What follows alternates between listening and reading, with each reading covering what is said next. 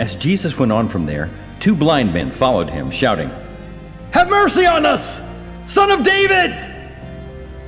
When he went into the house, the blind men came to him.